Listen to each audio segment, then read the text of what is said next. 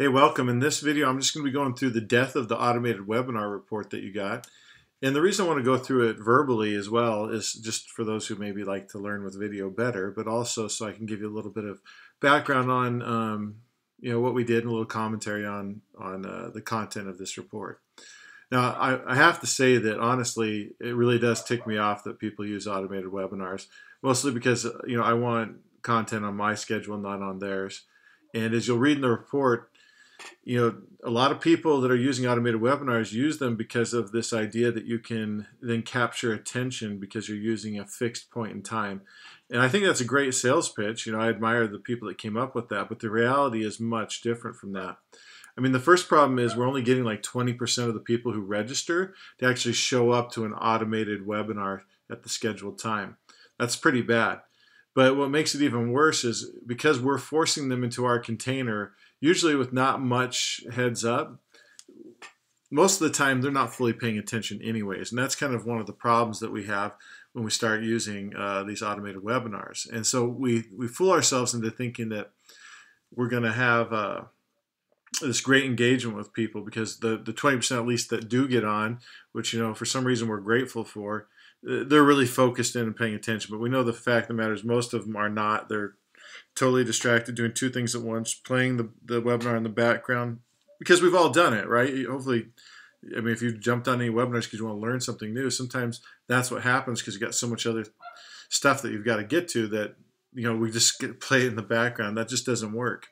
And then there's this the idea that, okay, so I got 100 people to register for my automated webinar. Okay, only 20% showed up, but I got the email address of the other 80%. I'll just send them emails and I'll get them to jump onto the webinar. And the reality is we really formed no connection in that short interaction. And so the power of our emails to actually get opened and read and consumed is not really high. And that's the reality of the situation. I know we sometimes don't like to deal with reality because it causes us to have to figure out another solution. But the upside of this video is that you're going to get the solution, so you don't have to worry about that part. So let's just accept the fact that 80% of the people that register for our automated webinars not even showing up sucks. I mean, we shouldn't sugarcoat it because then we can't really address it.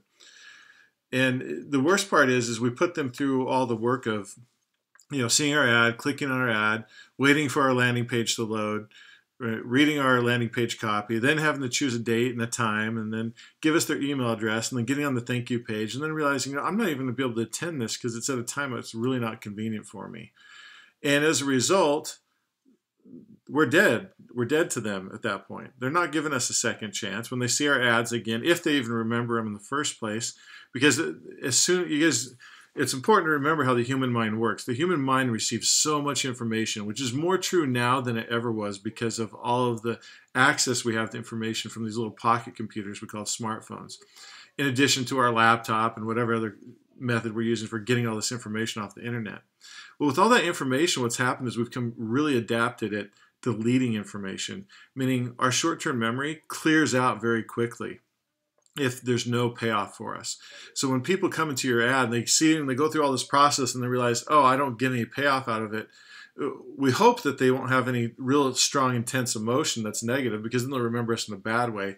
But most likely what's going to happen is they're just going to forget you entirely. And if they see you again, there'll be some part of their mind that will say, don't do that because that's not even going to give you what you want.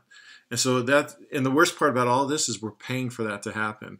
So we're paying for 80 of the 100 people who, become leads to ignore us or delete us from their mental state. And that's not good for us at all.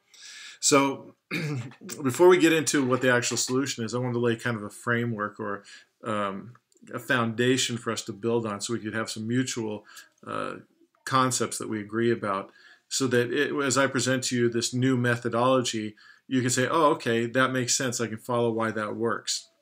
And maybe it's not super critical to know why it works, but it can be helpful as you try and modify and customize to your own business because you'll understand the principles that kind of direct why we went about it this way and then why it worked for us. So the first concept is frame modification. So everybody has this context of facts and, well, they aren't actually facts. They're things that we assume are facts, our perception of reality. And there's a bunch of assumptions that are part of that, and that creates this frame that gives everything meaning or context that we see or hear about or interact with. And that frame, and it's different for different situations or context of our life, dictates our behavior, dictates our choices, the things that we do and don't do. And understanding this concept is really important because sales and marketing really is a modification of frame. We're modifying a prospect's frame so that it can be adaptive to accepting the call to action that we're making in our sales and marketing. And understanding that's really critical because that's really the work that we're trying to do with webinars. Webinars is one of the most powerful media channels to be able to communicate with somebody and to be able to give them, help them feel feelings and give them information that will help them to modify their own frame. And that's the other important part is you have a frame, I have a frame, but I can't change your frame. I can guide you through the process of modifying your own frame, but you have to change your own frame. Now, you don't do that consciously. It just happens as you get information and you accept or reject it. But that frame modification has to occur in order for you to make different choices in your life that would align with the offer that I'm going to make to you or you're going to make to your prospect. So we need that communication to occur. And webinar is great, or video is great, like the one you're experiencing right now, because it allows me to articulate to you in a way where you can pick up on my tone, you can pick up on my inflections, you can pick up on my knowledge, and maybe you can get some concept of, is Ryan trustworthy? Should I believe the things that he's communicating in this report? And that can't be done with email or any other text-based media because it doesn't have all that emotion. So video is super powerful. And that's why we use webinars, is because it gives us an opportunity to communicate in a way that's very high bandwidth. And we use that term frequently when we think about internet or video or something like that. But when you think about communication, the amount of information that's transmitted through video is incredible. And so that's why it's such a powerful medium. We want to be utilizing that. And the reason we're wanting to utilize it because we're wanting to help someone modify their own frame. So again, I mentioned here in the report, going back to that theory that if we can get somebody to show up at a specific time, that then we might be able to isolate them from other distractions. And now what we think we're going for sometimes is just the time, but it's not a specific time in the day. What we're really going for with a timed webinar and this automated webinar concept is really isolation. It's not that necessarily it has to be a specific time, but we're looking for isolation of attention. That's the real benefit that we're going for when we do these timed webinars. The problem in reality, like I explained earlier, is that that's not really happening because we're trying to force people into a box that they don't want to go into. Now, they'll go into the box because they think they might get it, but the reality is, because of what's going on in their life, they're not going to dedicate that time unless they're one of an extreme few. Well, that means that we're not getting to those other 90 who are interested in what we had enough to go through all the rigmarole that we put them through. And so that's why it's so important that we understand what we're really trying to do with the timed and automated webinar isn't have a specific time for them to go through it as much as it is to isolate their attention. We want to get them away from other distractions. And so that was the mechanism that somebody came up with. It probably worked for a while. It doesn't work so well anymore, as you know. So remember that point. What we're looking to do is isolate attention, and we want to use video because video is a high bandwidth, high quality transfer of information that can help someone modify their frame. So those are the two things we're looking for with automated webinars, but we're not really quite getting anymore. And so that's the important part to understand. So that leads to another foundational point that we need to get on the same page about, which is email. Email isn't inherently a bad thing, as I say in the report, but many people hate it. And you probably hate it. And you're not a bad person for hating email, because most of us do, You can go out and find all sorts of articles of people talking about trying to get control of email and how they wish they had less email, not more. And so when we think about email as our principal media for communicating information beyond that automated webinar, we're really hamstrung. We're in a position where we're really losing the power to be able to communicate because we're relying so heavily on a media that people just don't like. Right? So I don't know how you handle your email, but the way I handle my email is I'll go through my inbox and I'll kind of skim through. Now, I use Google Inbox because we use Google Organizations for our email. And so I go through that, and it has already pre-grouped for me a ton of email into promotion, and then updates. And then there's some other ones that they have, but those are the big two that get filled up all the time. So what I'll do first is I'll just skim through the ones that didn't get sucked into those two filters. And I'll just quickly see if there's anything that I need to be doing anything on. And if it's something I need to act on immediately, I'll go ahead and open it and deal with it then. If it's something that I could deal with later that's not super urgent but might be important, I'll put a little pin on it, right? And so that's taken care of. Now I go into the updates and I'll skim through the updates to see if there's anything important, like a credit card didn't charge properly on one of my subscriptions that I have and I need to take care of that, or there's something of that nature. And if there is something like that, I'll pin it real quick and then I'll go ahead and archive the rest of them. And then I'll go to promotions and I might glance quickly at the subject lines, but then I'm usually just hitting archive in all of those. And then every 6 months, I go and I take anything that's over like 2 months old and I just archive it. I don't even care. Because if it hasn't been dealt with in that time period, then it probably wasn't so urgent that it really mattered. And I don't know that I'm typical, but I'm probably not too far off from a lot of other people. We're all trying to deal with this email mess. And it's not a positive thing. So if that's your only media that you have to rely on, besides this failed attempt at getting them on an automated webinar, good luck. I mean, if you're having success in that scenario, number one, you should be super excited, because if you can have success in a terrible environment, that means you can have success in the environment I'm going to propose very well. You're going to do really great in that. And so that's exciting. But, if you continue to rely just upon these two medias in the way that we're talking about right here, it's going to get worse and worse. And the problem is, if you don't adjust or adapt, then you're going to find yourselves in a bad situation instead of in a good situation that can get much better if you learn some new strategies.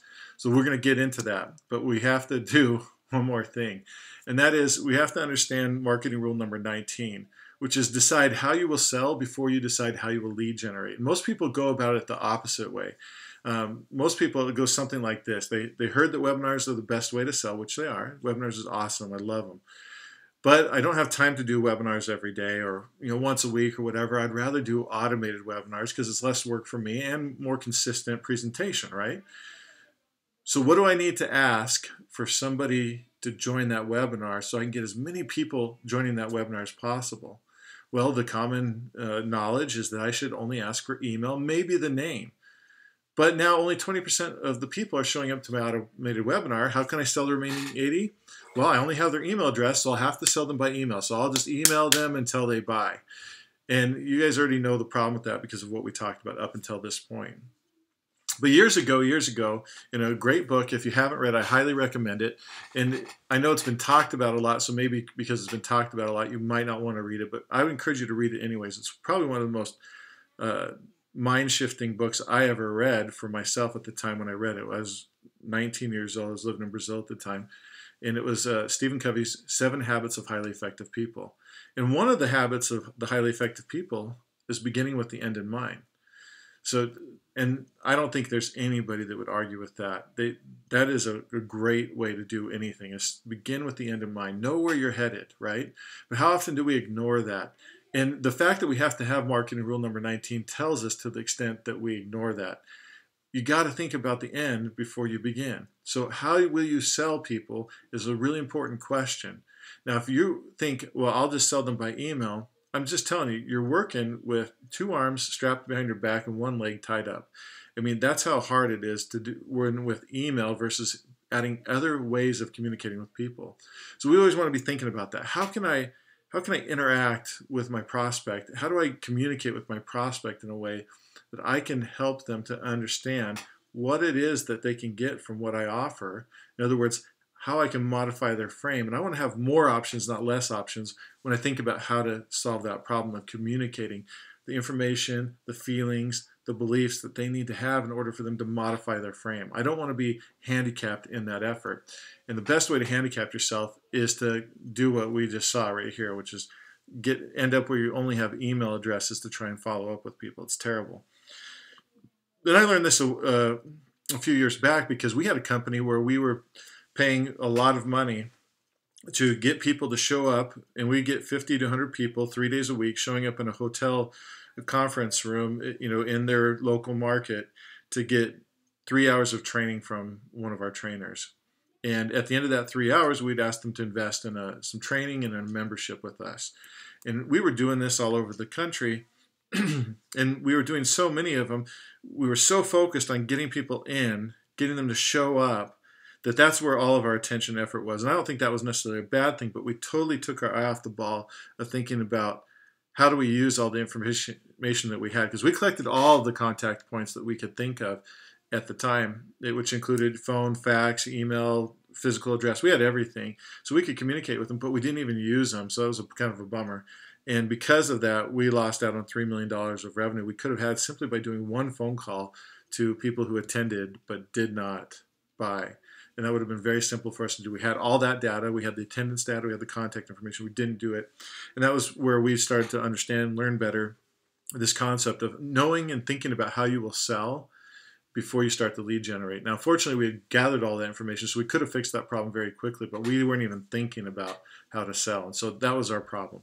But I tell you that story just to illustrate that you have to be thinking and be aware of what is the full picture of how I help prospects to be able to accept what we have.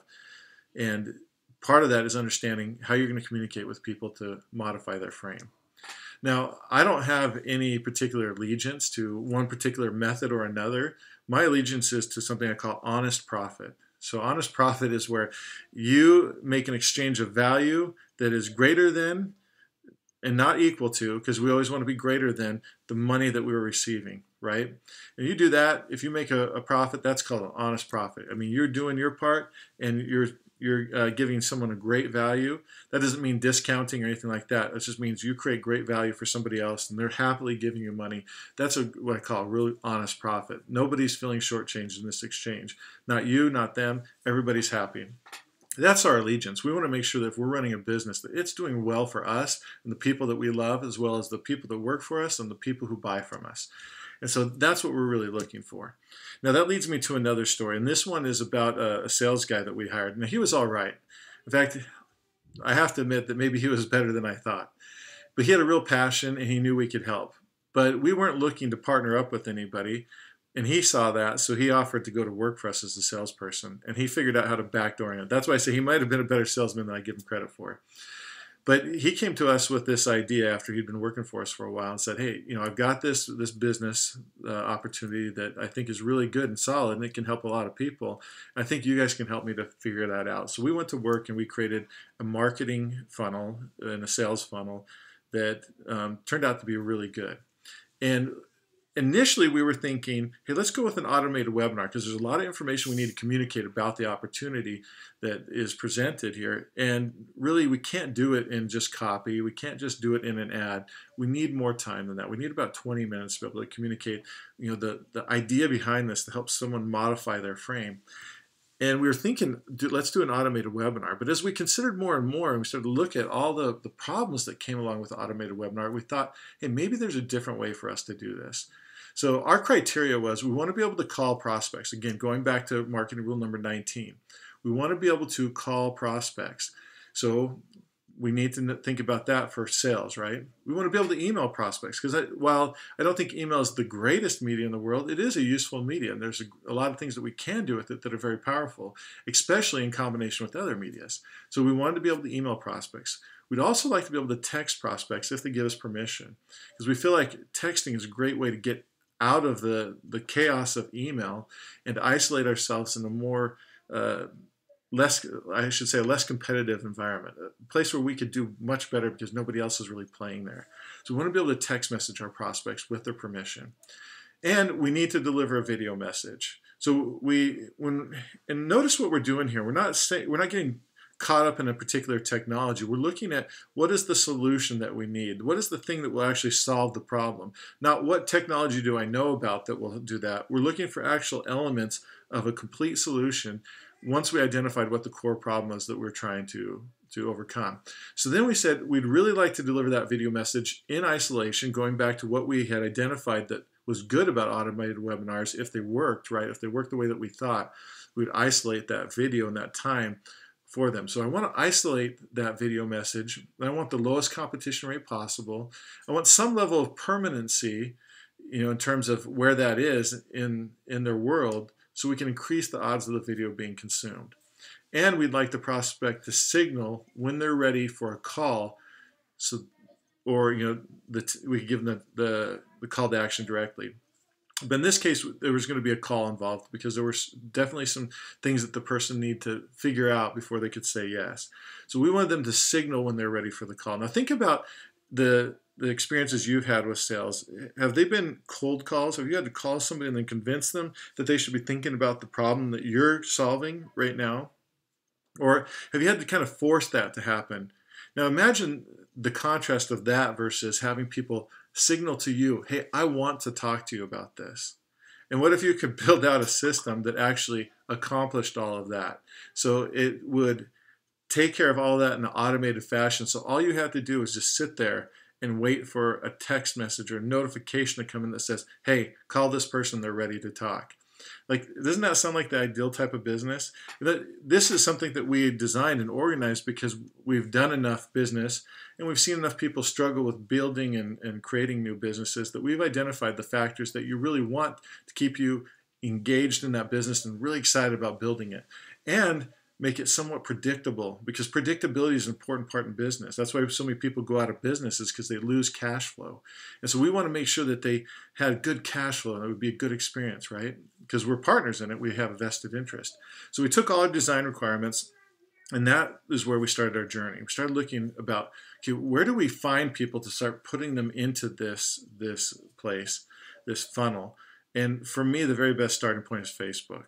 Now, I'm sure I don't have to explain very much about Facebook, but the reality is nobody even comes close with the demographic data that you can get and the tools that you can get for finding people who are your ideal prospect, and then be able to track those results and everything. Nobody even comes close. And you don't have to get super sophisticated, but there's some art to it, maybe a little bit of science, but it's such a powerful tool that Facebook definitely was going to be our go point, our start point. Now, to say that, I also have to add in this caveat that we did use other sources, and they were much more expensive, but we went and found places where we knew our ideal customer was hanging out, and we paid to play in those areas as well. Now, nothing came close to touching the effectiveness of the Facebook ad in terms of cost and reliability and predictability, but we still did other things because one is always the worst number in business. But we're going to be talking principally about the Facebook ad in this report because it was so predictable and so powerful and generated like 95% of the leads that we generated that we're going to be talking about in terms of this case study. So typically when you use Facebook ads, and you've probably experienced this a million times, there'll be a Facebook ad and then a link to a landing page, and then copy to convince you to fill out the registration form, and then they'll deliver the material or get you to the the page where you sit and wait for a couple hours until that webinar is going to go, or they send you an email with that information. But even that simple 4-step process introduces a ton of what I call friction points. Now, friction is a term from physics that obviously means when two things are kind of rubbing up against each other and it creates heat or energy that also slows down momentum.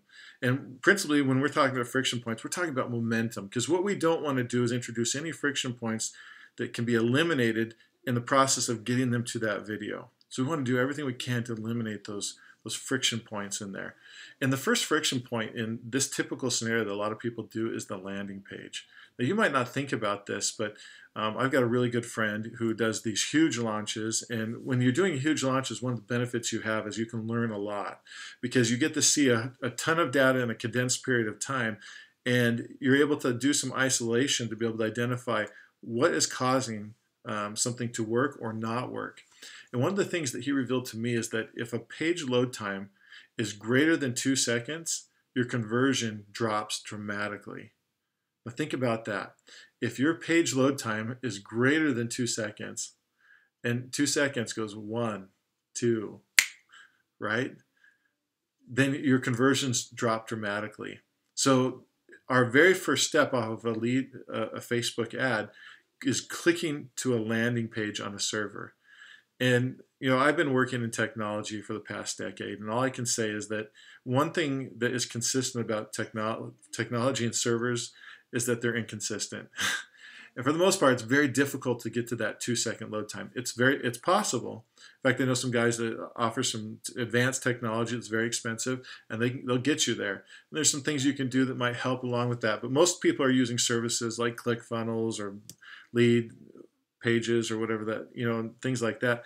And it's very difficult when you're offering a software as a service to be able to have those load times consistently quick, especially when they're using the kind of editors they're using to allow you to build stuff. It just doesn't lend itself to that kind of speed. So we're already at a disadvantage because we've introduced a friction point at the very beginning of the process. And if you've ever bailed on a page after you clicked on an ad because it took too long to load, then you have personal experience with what this is, this friction point. And I think we all have, because it just is so common. So that's the first friction point. The next friction point we have is actually copy. Now, we don't think about it too frequently because mostly, especially copywriters, imagine that everybody wants to consume their copy. Now, the real good ones, they understand this idea that copy is a friction point. It is something that will not necessarily be consumed. And so we have to use it wisely. But actually, large amounts of copy off of one of these ads on Facebook can be a huge detriment. Now, it doesn't have to be a lot of copy either. It could just be bad copy. It could be confusing copy. So there's all sorts of places where we can go wrong with the copy. So the copy becomes a friction point. Now, in the report, I introduced another concept I think is important and extends beyond this topic that we're talking about with the death of automated webinars. And that is that the map is not the train. So your map of reality is one that you've built over experiences that you've had with interacting with the world. And we use our eyes and we use our ears and we use our senses of feeling as well as our senses of emotion, right, to start to create a map of the world. And that map includes other people and things around us. And because all of our senses are taking in so much information, the map that we actually reference is more like an actual paper map than the real world. It has a lot of things deleted out of it, right? Because if you look at a map, whether it's on your phone or a paper map, you see some information, but you don't see an exact replica of the world around you. It's a reduced reference point to the actual world. And it's important for us to remember that our perception of reality is not reality. It's merely our perception of reality. And sometimes we use that map and we think of it as the terrain.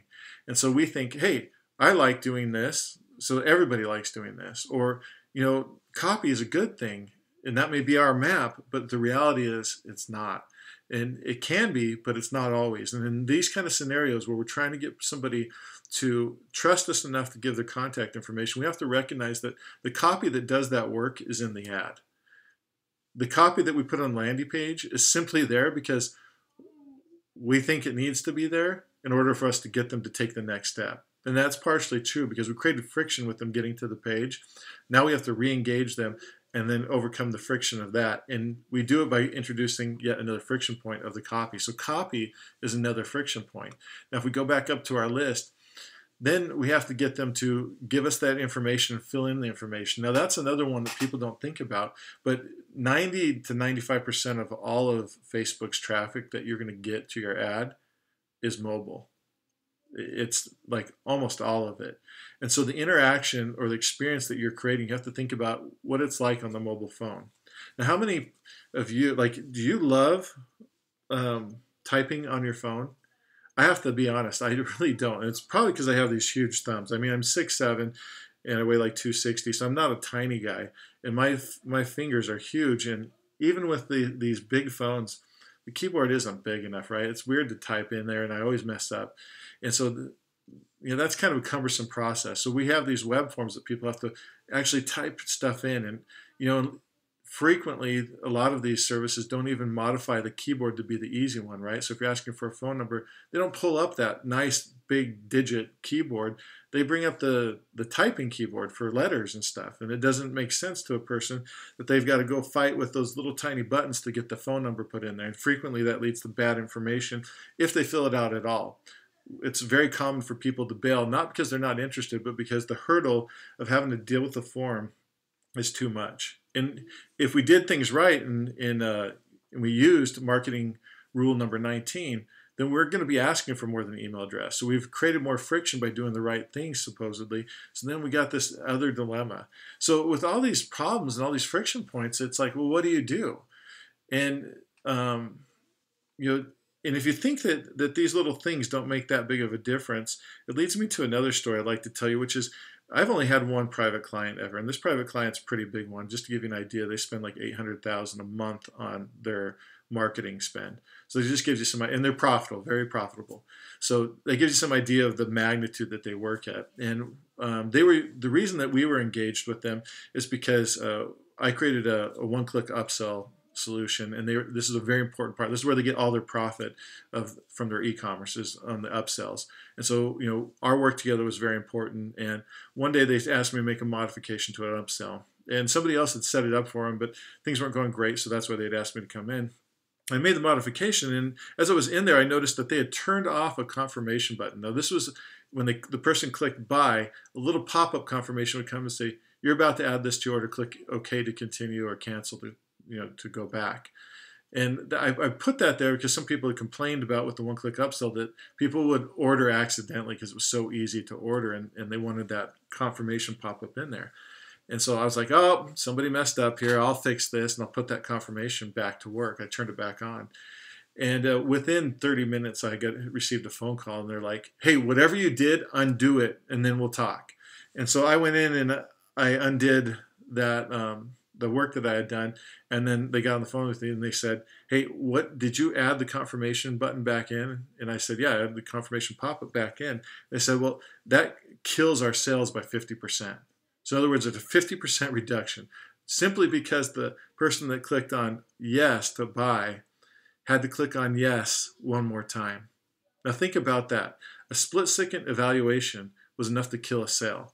Now, if you think it takes effort to get someone to order something, it's much easier to get an upsell than it is to have somebody fill out a form in the first place. So just think about how minute the friction can be to like dramatically kill your prospects. And then think about if you're currently making money on the efforts that you're doing, if you can just do a few things to reduce these friction points, how much better will it be? So this is where Facebook lead ads come in. And this is what we figured that would be a solution that reduced the friction points. And now look at, maybe you've used or tried lead ads in the past and you're like, no, they don't work for me. And as my old man would always say, whatever you're not up on, you're down on. And I don't mean this to be like judgmental of your view of lead ads, but I'll just tell you, if you tried it and it didn't work for you, that doesn't mean it doesn't work. It just means that you didn't know how to use it right. And again, we can overcome that. You know, those things can all be overcome. That's why we're going through this report together, is I want you to understand how to make that happen. So what we started doing is we started using lead ads, and there's some tricks to it. You got to understand it, and if you understand it right, then it becomes very powerful. And you're going to see how powerful when I give you these numbers from this report. But we ask for email, full name, and phone number always. We never do any less than that. We always ask for at least that. Now, there's probably some value to asking for some other information that is going to be in there, but we always ask for those three. In fact, zip code might not be a bad idea. We didn't do it, so I'm not going to talk about that as something you should do, because I'm going to talk about what we've actually done and what we got results from. Okay, so great part about the lead ad is Facebook fills in all this information for you. And probably on like most everybody, they have full name, email, and phone number already associated with a Facebook account. So that means the person doesn't have to think about filling out the form. The other part is this Facebook lead ad, if you're not familiar with it, it is instantly loaded inside of Facebook's app, because Facebook's made it so that it'll load super quick. And so it reduces that friction point. It's always like 1 second or sub 1 second load time. And it's already loaded with all their information in it, so they don't have to think about it at all. And so it's very, very fast. And so that's what we love about the lead ad, is it removes the friction point of a loading time, and it removes the friction point of filling out the form. And even on top of all that, it's not another service that we have to go out and configure. It eliminates the need for us to write a bunch of copy for that page, so it speeds up our setup process as well. So there's a bunch of things that it does very quickly for us, and that's why we love lead ads. Now, once you get a lead through lead ad, then you got to post it.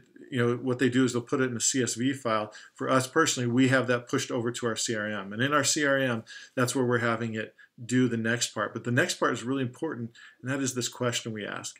And we either post it as a question or a statement. We try a number of different things. It doesn't seem to matter too much how you do it. It all works pretty well. But like in this case, I'm saying, send me the video via text message. So if you haven't figured out yet, what we're doing is we're using a lead ad. We're going to ask them for information, and then we're going to send them the video. Now, we ask this question of, can I send you the video via text message? And we give them a yes, no. So they can either say yes or no. Now, you're probably wondering, well, this seems like this would be more friction, not less friction. We've been talking all about friction points. Well, what we found in this particular case is we're getting leads for sub $2 in this particular case I'm going to be talking about. We generated 10,000 leads, so it's a pretty good sample to be able to go off of. And of those, 80% said yes to receiving a text message with the video. 80%. So that's pretty good. And that tells you something very interesting, because whenever you're asking for information, there's always got to be a reason that you're asking for the information, right? So a lot of people only ask for email because I know this because I talk to a lot of marketers, and when I say, hey, you should be asking for phone number too, they're like, well, people will give me fake phone numbers. Well, that's a very valid concern, isn't it? But when you give a reason for why you need the phone number, it's very interesting what happens. I'm going to kind of jump ahead here because I'm so excited about it. I want you to know about it. So of these 10,000 plus leads that we generated with this approach, this is what's really interesting and happened. We received over 99.87% valid phone numbers. And like 99.7% of those were all mobile phone numbers. Now, of all the connection points that we have today to have with a person, the most unique contact information for anybody is their mobile phone number. Because chances are, and this is true for almost everybody, they only have one cell phone number. Now, a lot of people that work for big companies maybe have a second phone provided for them, but they're not using that work cell phone number in their personal Facebook account. So we have probably the most unique contact information by getting the cell phone number. And it opens up the ability for us to text if we get permission. For example, send me the video via text message, yes, no. If they say yes, then we can send them that text message. So my CRM or my marketing automation platform will then send that text message to the prospect, and it will give a link to the video. Now that link to the video is also trackable, so it's giving me all these ways to track the interaction. I can kind of follow the progress of a prospect through this funnel. And then I'm going to have them watch a video. And in this video, at the end of this video, what we do, because we want them to signal, remember that final thing that I asked them for, is I wanted them to signal to us that they were ready for a call, or they wanted some way to say, hey, I'm ready to take action directly. And so what we did is in our video, we asked them to reply to our text. Now, we'd already texted most of them. For those that we hadn't texted, that 20%, we gave them the phone number and where to text to. And we said, on a scale of 1 to 10, how interested are you to learn more? And they would then text in. If they texted 8+, then we were immediately setting up a call. If it was less than that, we had other things that we did. But just so you understand this method, we are not calling people without their permission. They're telling us, hey, I'm ready to talk to you.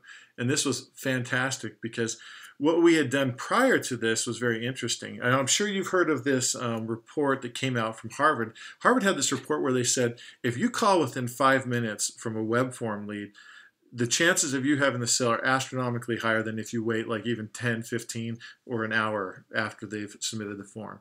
And so we took and we got a sales floor. We had 6 guys calling on these leads as soon as they came through.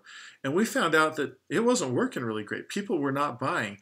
And we were kind of racking our brains like, well, how come this isn't working? I mean, the Harvard study said that. It's good reason to believe that. We've heard that confirmed by a lot of other people. Why is this not working? And it's important to understand that someone that goes and seeks through the internet and finds your website and fills out a web form after going through all the garbage they have to is probably more likely in a position where their frame is already prepared to make a decision. When we have somebody that's socially on Facebook, kind of zooming through their news feed, and then we inject an idea in front of them, and then that captures their attention, and they go through that process. This is more of we're capturing their attention. There's more likely that there's more time and information that is needed to prepare them for the sale than otherwise. And so what's fascinating here is that we stopped making those phone calls immediately. We got rid of the 6 sales guy. we went back just to our sales guy that was our partner on this, and we said, okay, when they text 8+, go ahead and text them back and set up a time, and then have a phone call with them. And so we did that, and they had 10 times. We had 10 times the sales off of this guy, one guy working alone than we did with the 6 guys calling immediately.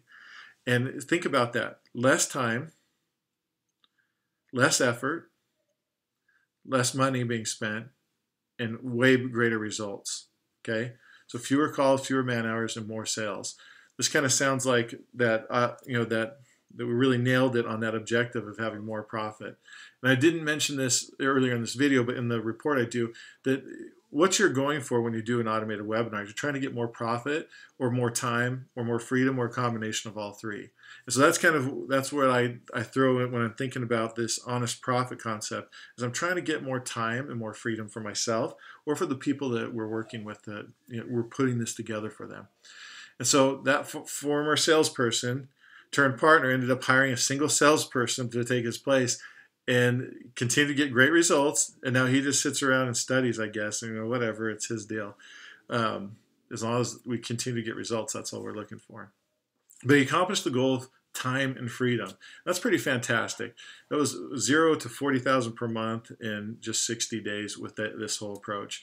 And so just imagine how this would work for you if you've already been getting good results with automated webinars. Now, if you haven't had good results with automated webinars, don't lose heart, because it's a very tough environment. If you were winning, I mean, it would be phenomenal. But even if you weren't, this is going to be way better for you.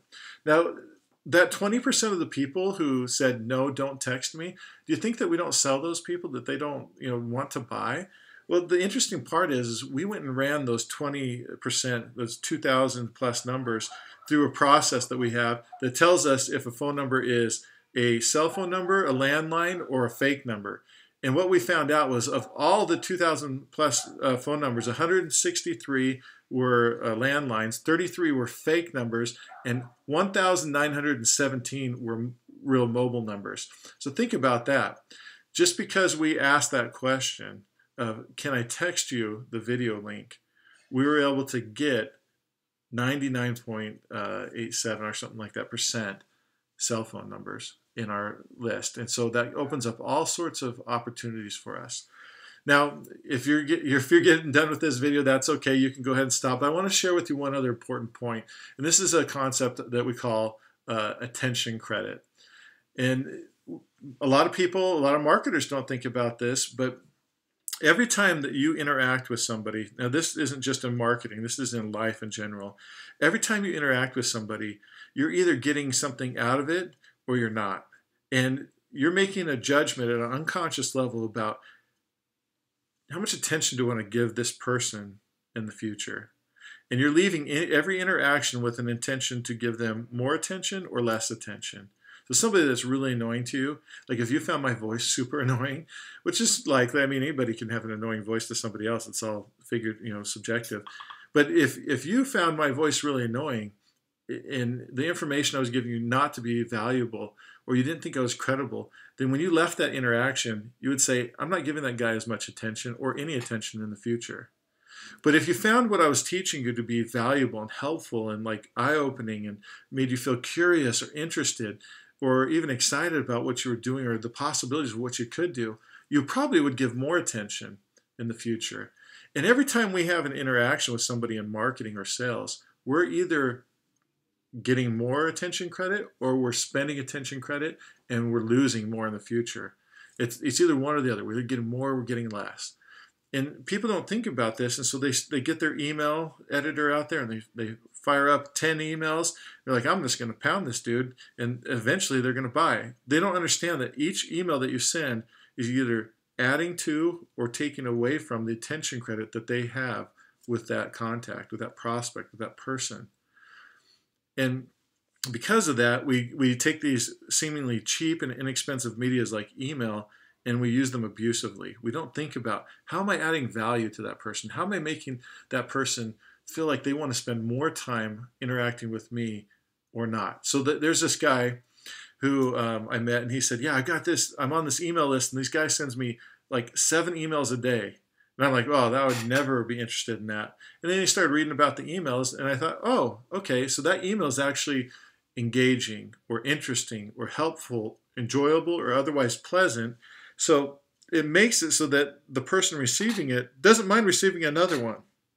So the amount of interaction that we have, if it's adding to because it's engaging, interesting, helpful, enjoyable, or otherwise pleasant, it increases our attention credit and it allows people to want to interact with us more.